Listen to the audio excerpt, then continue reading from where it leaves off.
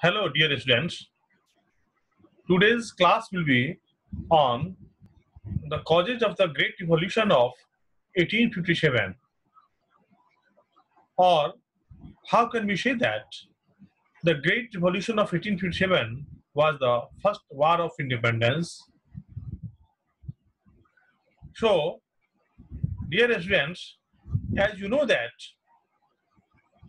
the mutiny of 1857 or the Sepoy Mutiny was started on 10th May 1857 at Meerut by the Indian Sepoys, and it started from Meerut, and the Sepoys reached Delhi on 11th May, and Bahadur Shah Zafar was made their leader. They themselves chosen Bahadur Shah Zafar as the leader, who was the last Mughal emperor. So, dear students, as you know that V.D. Savarkar has truly expressed that the 1857 revolt was a war of Indian independence. He has described in his book the War of Indian Independence. Even Ashok Mehta, in his book, that is 1857, The Great Rebellion, has stated that it was the first war of Indian independence. Even Pandit Jawaharlal Nehru has also agreed in his book, that is The Discovery of India, that the revolt of 1857 was the first war of independence. So, dear friends, if we have a glance over the causes of the 1857 revolt, then we can easily say that it was war of Indian independence only, or you can say it was the first war of independence. As you know that the British started its conquests after the Battle of Plassey in 1757, and just after 100 years, in 1857, it was felt that the British rule was totally despotic, full of chaos, full of disorder, and full of anarchy, that was totally opposite for the welfare of Indian sepoys and Indian people in general. So, if you have a glance over the causes or the reasons of the revolt of 1857, we can say that due to political reason, religious reason, social reason, economic reason, military reason, the British started to torture the Indian people, especially the Indian sepoys felt totally disgusted, and they started the Indian War of Independence, that was in 1857. So, first of all, we have to locate the first cause, that is political cause or political reason. In this political reason, we can say that under subsidiary alliance of Lord Wellesley, the native states were compelled to keep a British army on their own expenses. When they were unable to bear the expense of army, they were forced to part with some of their territories on account of expenses of the British army. Means what? It was subsidiary alliance. Subsidiary alliance was such type of alliance that the British rulers were having with the native states. and the British army was stationed in that native state, and its expenses was totally governed by the ruler of the native state.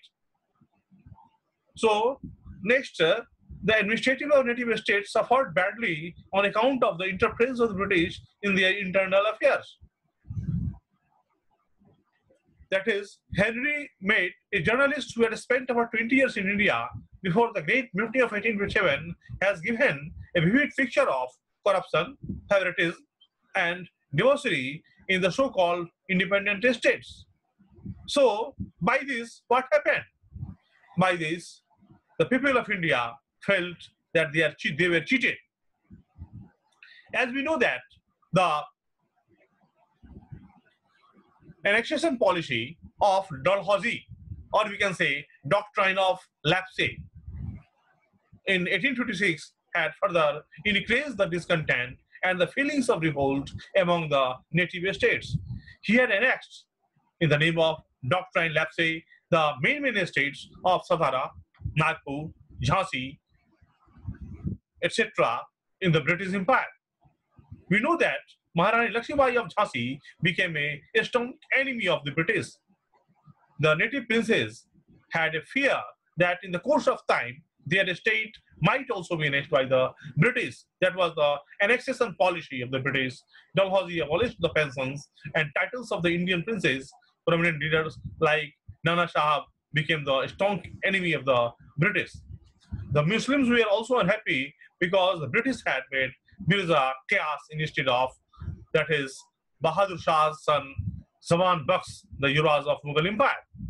Regarding the policies of Dalhousie, it has been rightly observed that, I quote, they aroused a feeling of uneasiness among many of those natives who were capable of observation and reflection. The answering regularity which it was carried out, absence of that provocation at their part, which had seemed to justify the annexation of foreign rulers, created in the minds of many of them an impression that the British government was abandoning to those principles of good faith which had raised it above earlier conquerors, entering upon a new career of unscrupulous acknowledgement. I unquote. So, next was the high military officers and soldiers of a state which had been annexed by the British Empire were dismissed from the services. Thus, about 8,000 soldiers had become unemployed. Since these soldiers were deprived of their services, they had become a strong army of a strong enemy of the British. The talukdars and jamindars were also dissatisfied with the British government because their land had been taken by the British. If they failed to pay the tax in the time, then they were punished in a worse manner. The dissatisfied Indians could not even make complaints against the high-handedness of the company's officers because the Indian courts were not competent to hear the cases against the Britishers. In the beginning, the Muslim rulers did not treat the Hindus with equality, but in the course of time, that Hindu-Muslim amity and cooperation had developed. The British rulers not only deprived the Indian states, both the Muslims and the Hindus, of high posts, but at the same time treated them with hatred. So they joined together, and with a nationalist spirit, they had the revolt of 1857. So these were the political reasons. Now, dear students, we can come to other cause, that was the religious cause. The English people were not religious fanatics like the Muslims. They did not interfere in the religious affairs of the Indians, but the missionaries who came to India for the propagation of Christianity preached against the Hindu and Muslim religion. Their main job was to go to the even rural areas and to preach their religion, that is Christianity. And it was against of the Hindu-Muslim amity, Hindu-Muslim unity. The missionaries even got financial help, and the Indians embracing Christianity were given preference in the appointments on government posts. The Christian preachers abused the gods and goddesses and Muslim prophets. It gave rise to dissatisfaction among the two major communities, and by this, the two major communities just jointly launched the campaign against the British. Lord William Bentinck modified the Hindu law to the effect that a Hindu becoming a convert to Christian religion will be entitled to his share in the family property. This was considered as an interference in the religion of the Hindus and created great discontent. During Dalhousie's reign, we come to know the prisoners were prohibited to keep a pot of their own for drinking water. The Hindus suspected that it was done to convert them to Christians, thus their religious feelings were hurt. The Indians were also dissatisfied with the English education in the schools where Christianity was taught and other religions were openly disgraced, like the use of Sanskrit, the use of Persian were discouraged. So the Hindu schools and Muslim schools of madrasas, maktabs were just demotivated. The introduction of railways and telegraphs by Lord Dalhousie also made people suspicious who thought that this was being done by the British in order to crush their religious feelings. As you know that the new type of cartridges were supplied to soldiers. It was rumored that these cartridges were made of the fat of cows and pigs. This agitated the minds of the Hindus as well as the Muslims. They took it as an affront on the religions. They thought that their religions will be of no use if they start using the cartridge that was made of fat of cows and pigs. So this discontentment made Hindus and Muslim sepoys to work together to revolt against the British. So it was a war of Indian independence. Next, coming to this cause, the English legalized the Hindu remarriage, which was regarded as a violation of the Hindu religious laws. The system of sati was also abolished by the British. The Hindus alleged that it was a personal and voluntary act. It was an ancient religious custom. It was disrespect to the Hindu way of feelings. And by this, all Indians were against of the British. Dr. Isuri Prasad rightly remarks, I quote, the English, happy in their ignorance of Indian philosophy, attempted to produce Western notions of inheritance, marriage, and succession, and thereby conspicuously and unconsciously trampled upon the most sensitive portion of Hindu's life. This was a great degradation and was a result of well-settled policy. It has been a common belief of all imperialism that to degrade the conquered, to disrupt their social system, to make them forget their past, to impoverish them, and then to lure them to the religion of the conqueror is a better guarantee of stability than more military strength. In its application to Indian society, however, the policy recoiled on its promoters. It stirred the people, brought back to them to reminiscences of their glorious past, and commented the causes of the rebellion. So I think, the students, these many causes were coming to religious cause that was provoked in the minds of the Hindus and Muslims, and they worked together to oppose, to criticize, and even to revolt against the British Empire that was held in 1857 on 10th May on the special date. Now coming to the other cause, that was social causes. Social innovations introduced by the British were disliked by the Indians and increased their discontent. The Muslims thought foreigners had ruled in India for several centuries, but there was not much differences between the ruling class and the ruled, but it was quite different with the British. They not only despised the Indians, but also regarded them utterly incapable of any faith and insulted them on every occasion. It was written on the big letters on the hotels and on the other auspicious occasions, the Indians and dogs are not allowed. So by this, the Indians felt disturbed, Indians felt humiliated, Indians felt disrespected, and by this, they, as a whole, they started to revolt against the British system.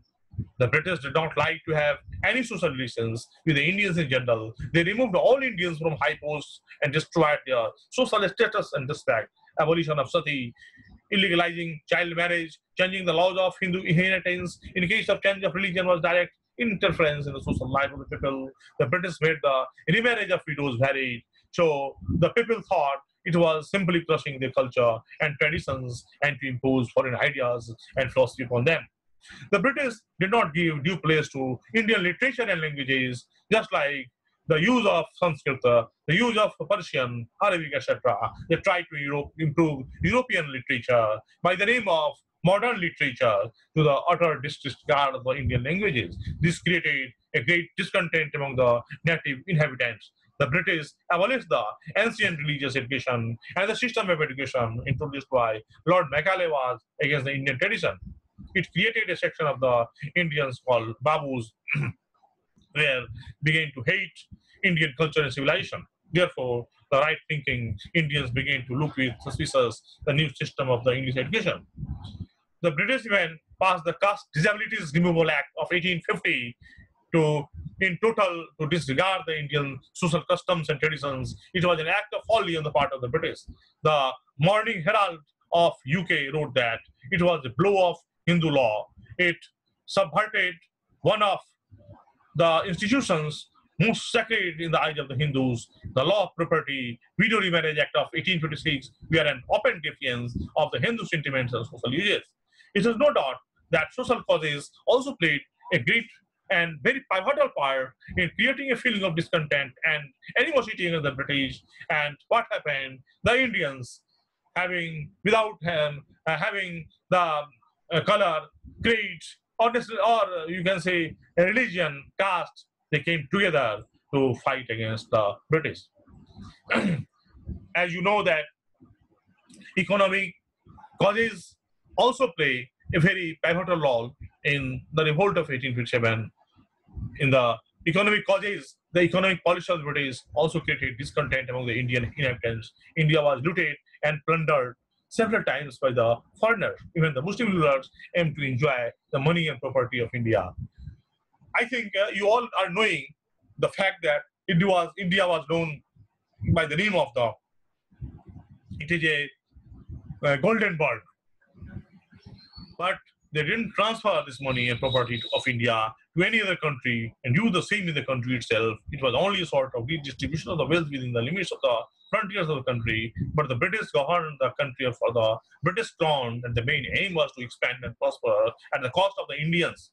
India was treated a mere colony which was exist for the prosperity of the other country. Now, in the British economic cause, we can know that the British exploited the Indians in political as well as economic fields. Their aim was to extract as much as money as possible. They didn't pay any heed to improve the economic condition of the peasants and laborers. Who were the peasants? Who were the laborers where life was very, very horrible one? The British came to India as traders with a clear aim to make the maximum money. Gradually, they captured the whole of Indian trade. Their main motto was only money, money, money. Brighter than sunshine and sweeter than honey. Oh, money, money, money. This was their main mantra. After the industrial revolution in England, India became the great market and center of the manufactured goods of England. The Indian trade and commerce began to decay. Here, the local works, the local, you can say, the cotton works were totally destroyed. Our local mills were stopped even, and the foreign market was flourishing in India. The village industries and cotton industries declined. The weavers had to go to the agricultural field. Their life was spoiled. The workers lost their traditional craft. The British extracted Indian money by every possible means. Handsome salaries were paid to the British officers from Indian treasury, and the British merchants took away a lot of money from the Indians. A large number of persons had become unemployed on account of political and economic policies of British. These unemployed persons became the great enemies of the British regime. The East India Company deprived the old zamindars and talukdars of the rights and captured their lands. They started exploiting the people who actually cultivated those and land. Thus, the zamindars, talukdars, as well as all the people were greatly satisfied with the British. When the talukdars took arms against the British, the people willingly joined them. Then it was written by Dr. Sri Prasad that the political changes prior to the advent of the British, the rise and fall of empires in Delhi had little or no effect upon the economic structure and life of the people. The reason for that was the wealth remained in the country, and whatever power ruled in Delhi, it was having. But in the case of British, the amount of economic was going to the British itself. Now, next cause of the revolt of 1857 was military cause. Since the Afghan adventure of Lord Auckland, the discipline in the army had suffered a serious setback. Lord Dalhousie had retained to the home authorities that the discipline of the army from top to bottom, officers and men alike, is scandalous. The British had been able to establish their empire with the help of the Indian armies. In the year 1857, there were about 40,000 British soldiers as compared to more than 2 lakhs of Indian soldiers. The policy and treatment of the British had created great discontent among the Indian soldiers, and they had been nursing these grievances for a long time. The credit of starting the revolt of 1857 goes to the Indian soldiers. Some historians even regard the revolt of 1857 as a military revolt. Three-fifths of the recruits of the Bengal army was drawn from above and northwestern provinces, and most of them came from high caste Brahmins and Rajput families were averse of accepting that part of the army discipline, which treated them on par with the low caste recruits. During the governor generalship of Lord Dalhousie, 3 mutinies had occurred in the army. As we know, first mutiny was the mutiny of 22nd, that is NI in 1849, the 66th NI in 1850s, and the 38th NI in 1852. The following were the main military causes. You can say first in military causes, the first point was almost all the high posts in the army were given to the Britishers, and Indian soldiers were thought incapable of holding high positions. So what happened? By the disunity, this type of discrimination came in the minds of the Indian soldiers, that they were compelled to serve on lower posts throughout their life. This was quite insulting for the Indian sepoys. Whenever Indian sepoys protested against this practice, they were mercilessly and ruthlessly suppressed. Thus, day by day, the disrespect against the British was on the increase. As we know that in March 1857, what happened? Mangal Pandey started mutiny against the British. Later on, he was crucified. The British officers treated the Indian soldiers very badly. They abused and insulted at every step and often subjected to inhuman treatment. In comparison with that of the Britishers, Indian soldiers were paid lower salaries and were not provided the same facilities for promotion and allowances which were given to the British officers and soldiers. It was totally inequality, and you can say that it was not having the equal status also. So next point was the British never completely believed the Indian soldiers and always suspected the integrity and honesty. Napier had no confidence in the allegiance of high caste mercenaries. 3 mutinies had already occurred in the army in previously, that was in 1849, 1850, and 1852. At the time of war, Indian soldiers were always sent on the front row, and consequently, a large number of them died in the battles. In spite of this, their services were not acknowledged by the British, and rewards were given to the English officers. It means the work was done by the English soldiers, but the reward was taken by the English officers. This was totally a discriminatory act. Next, the Hindus could not have a tilak on their foreheads, could not wear caps, etc. The Muslims could not keep mustaches and beards. It was an affront on their religious feelings. A large number of British soldiers were sent to Europe, Middle Asia, and China in wars, and hence the number of British soldiers in India had diminished considerably. Under such circumstances, the Indian soldiers got the right opportunity for which they had been waiting for a long time. Even the Indian princes, if you see the condition of the Indian princes, we are also very, very bad. Indian princes had to struggle a lot. They were propagating the ideas of revolt and discontent in the Indian army against the British. Since many high military officers were appointed on the political posts, the discipline of the army was constantly deteriorating. Now, what happened? In 1826, Canning's government passed the General Service Establishment or Enlistment Act, which decreed that all future recruits for the Bengal Army would have to give an undertaking to serve anywhere their services might be required by the government. This act did not affect old incumbents, but was unpopular because service in the Bengal Army was usually hereditary. These soldiers who had been sent to the army of invasion of Afghanistan during 1809 to 1842 had not been taken back in the folds of the caste. Sepoys declared unfit for foreign service were not allowed to retire with pension, but were to be posted for duty at cantonments. The privilege of free passage, so long enjoyed by the sepoys, was withdrawn with the passing of the Post Office Act of 1854. The distribution of troops was also faulty. So we can see that disasters in Crimea War had lowered the general morale of the British soldiers. The British Governor General had reduced the number of soldiers in the army at the estates. Thus, a large number of Indian soldiers had become unemployed. They, being dissatisfied against the British, were nursing grievances against the British, finding an appropriate opportunity. They had started agitating against the British government. So, my dear students, these many causes were there for outbreak of the Great Revolt of 1857. Now, if we have a glance over the immediate cause of the rebellion, then it was the introduction of greased cartridges, as we have already discussed under the religious cause. A new type of cartridges were supplied to the soldiers. It was rumored that these cartridges were greased with the fats of cows and pigs. Cow is sacred to Hindus, and the pig is forbidden to Muslims.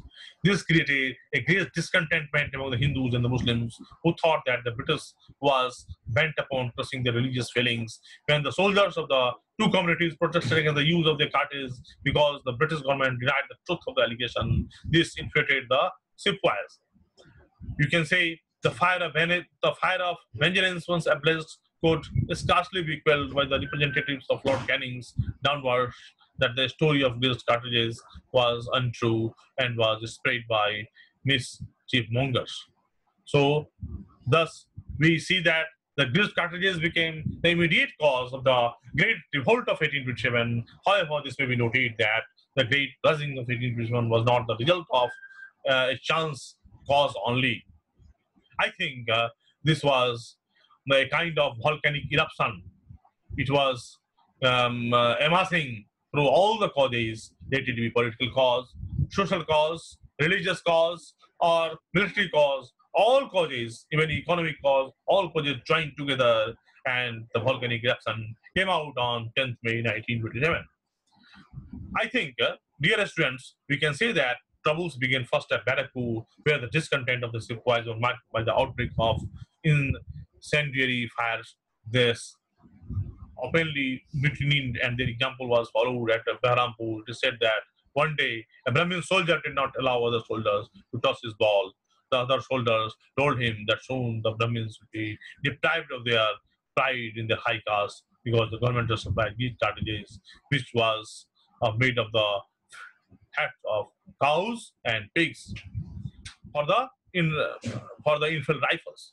So, if we sum up, we can say with surety that the mutiny of 1857 was, if the first war of Indian independence, and V.D. Savarkar, Ashok Mehta, and Pandit Jawaharlal Nehru has rightly said that this was the first war of Indian independence. Why the first war of independence? Because without having the bar of religion, without having the caste barriers, without having the economic barriers, all Indians joined together to have the mutiny of 1857. It came in the regions of social, religious, military, even economic, and immediate causes. So I think I stop my lecture here. So thank you all of you for patience.